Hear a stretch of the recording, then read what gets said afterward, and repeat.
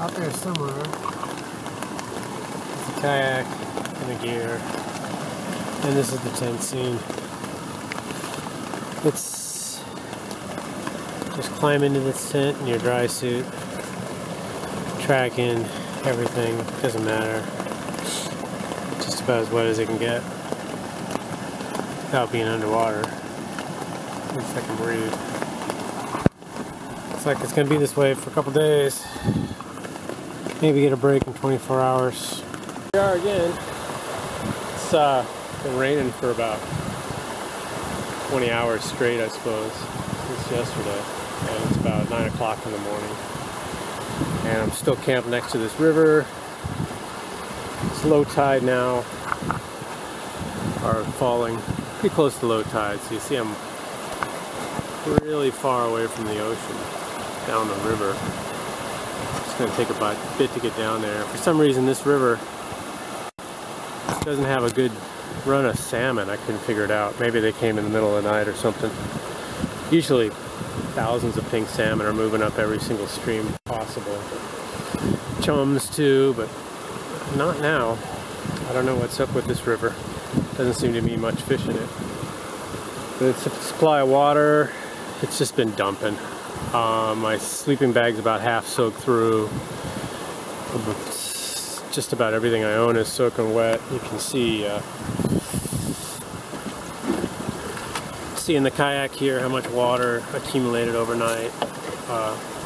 Probably 3 or 4 gallons of water just in the space of that little cockpit. And water coming up from the ground, water everywhere. So water I don't have an issue with. Dry stuff I do. A little bit between squalls right now, and looks like it's still blowing and still nasty out there. Weather system's supposed to clear up by the middle of the day and it's supposed to be actually getting quite calm in the afternoon, so I'll believe it when I see it. But by then the tide will come back in and I'll be able to move down this river and make an attempt anyway to get across the Prince of Wales late this afternoon, if possible. It's been a wet one. Here it is, the departure from No Fish Creek. The storm passed. It's supposed to drop down to calm winds by midnight tonight. I'll have light until about 10 o'clock. It might be enough to make the passage. I'm about 12 to 13 miles over to Prince of Wales Island. So just a couple things to store and hit the water and see. I'll make the call when I hit that far point out there. If it's good, I'll go for it. And it's 4 o'clock in the afternoon. Realistically, I have about 5 hours of daylight left. There's some first signs of some really good salmon down deep, as would be expected off the south end of this island. Ravina, gorgeous with the mist still up in the hills. And up that way is Clarence Strait.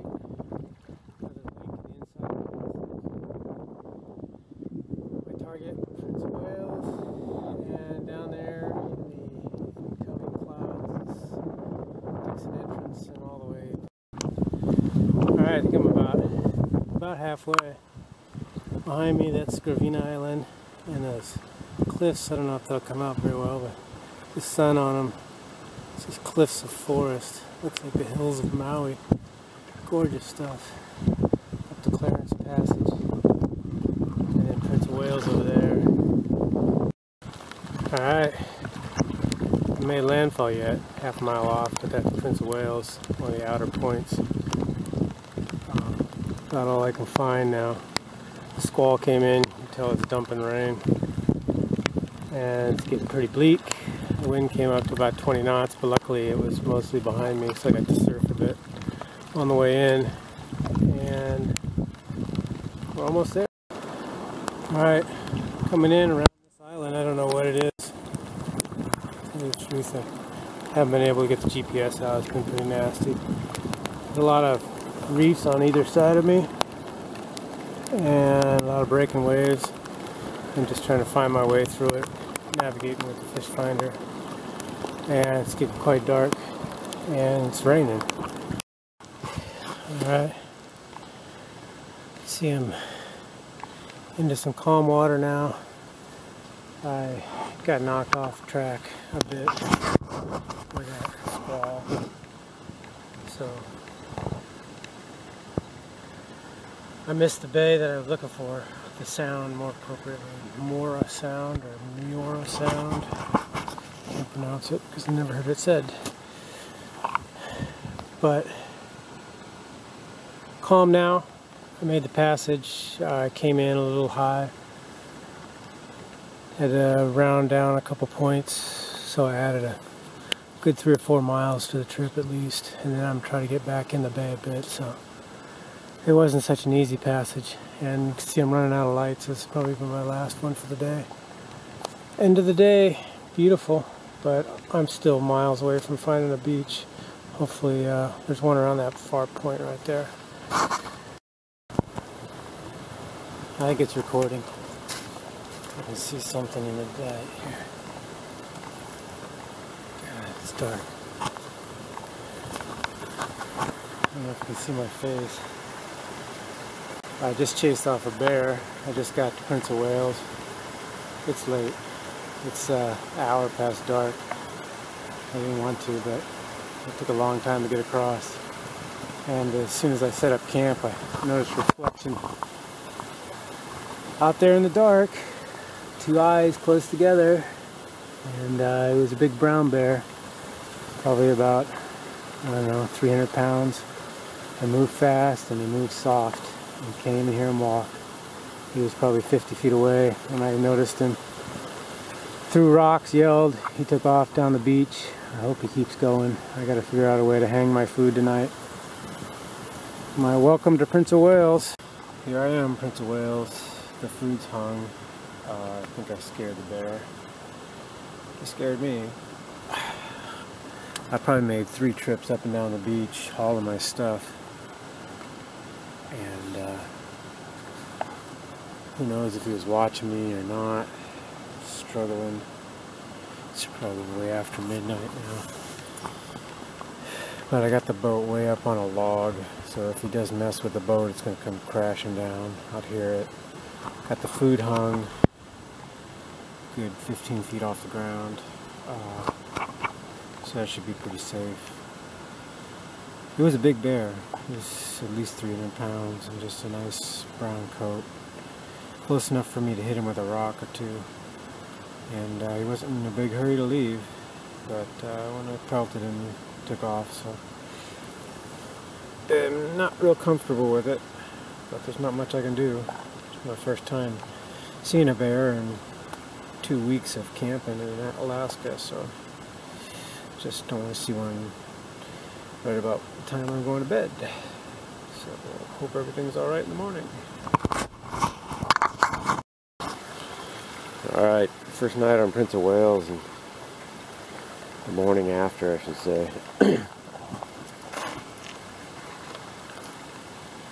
Morning after the bear.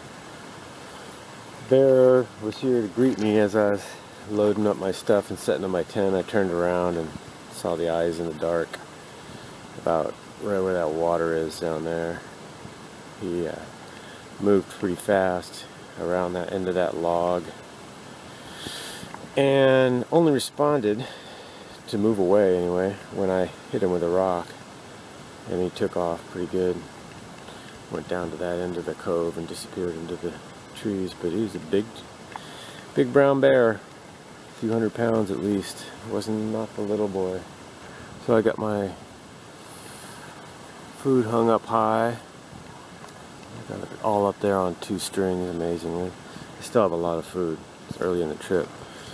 And found a little flat area back here by this stream. Of course, this stream's not going to hold any fish or anything, so I think I'm pretty close to Myrtle Lake. I'm going to go try to find that this morning before the tide goes too far. And the tide's falling like it does in Alaska every morning in the summer. Falling fast. So moving on, explore a couple lake entrances and try to get to Kugel Lake by the time the tide's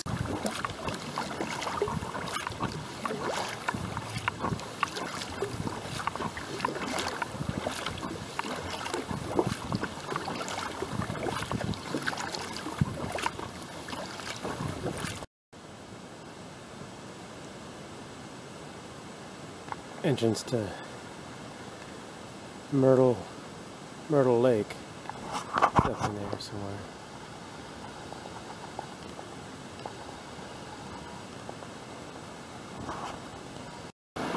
Alright, here's the outflow to Myrtle Lake. I don't think I can get through there.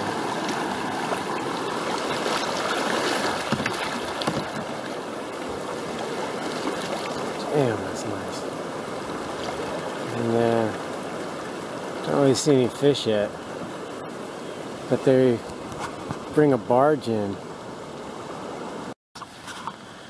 Well, this is the closest point to Myrtle Lake. And supposedly it's just about 100 yards to that wood. But as you can see, there's no trail. It's just dense rainforest. I don't know how I would get a kayak through there. It'd take me days to go 100 yards. And the stream is impassable. It's just too steep. But yeah, just gorgeous stuff. So I might not get a look at Myrtle Lake. I might have to go around the corner and head for Keegan. Looks like it's more accessible. At least I know there's a trail in there. Alright, the entrance to Myrtle Lake.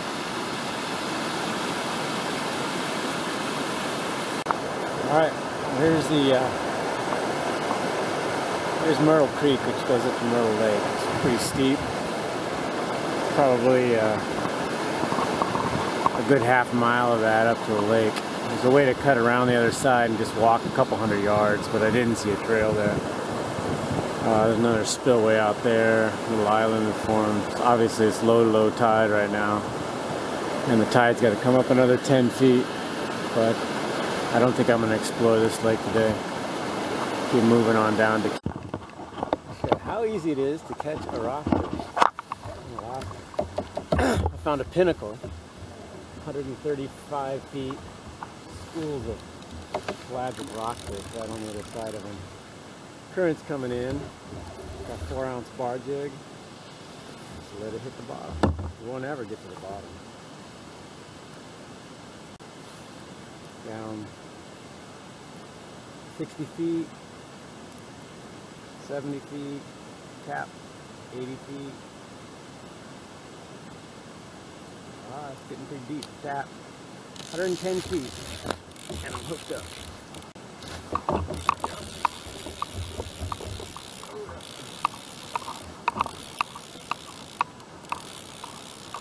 That's a bit.